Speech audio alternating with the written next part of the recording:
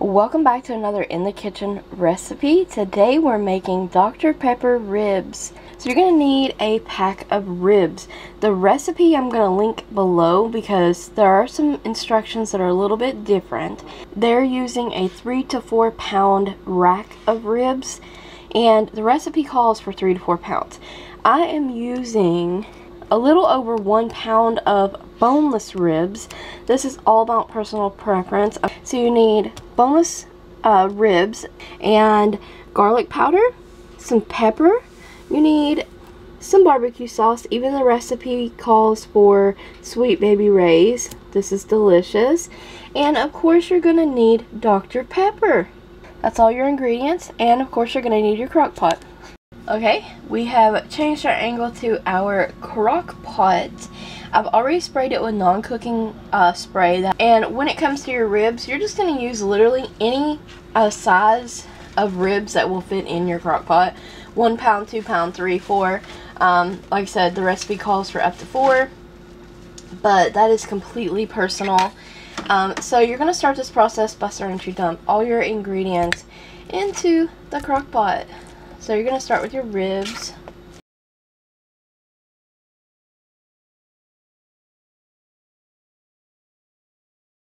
I'm going to start with pepper. Now the recipe calls for 1/4 teaspoon of pepper. I'm just going to add this.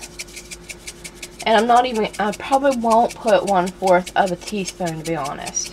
But just give them a good pepper. And the recipe also calls for one other optional ingredient, and that's a liquid smoke to give it a smoky kind of flavor like it's been out on the grill or the smoker all day. I am opting out of that option. Just a side note. Now it calls for 1.5 teaspoons of garlic. Once again, I'm just going to add this. Okay, you got your garlic in there.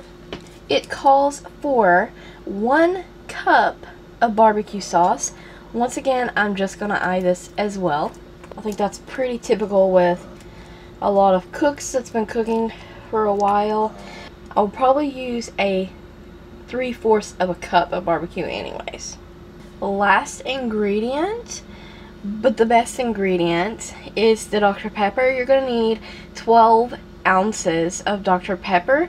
Now you can use less if you want. I am only using 1 pound of ribs. I probably should use a little less. This is our liquid. I'm just going to give this a quick mix just so everything's mixed together.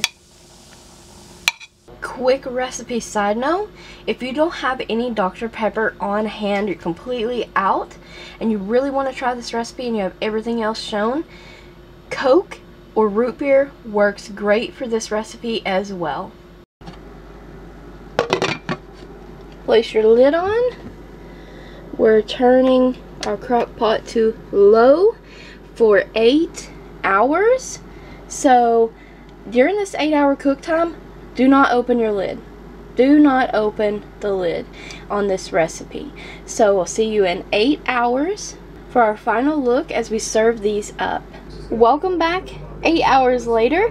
Here is our ribs done. It's a bit dark, but I'm going to plate these.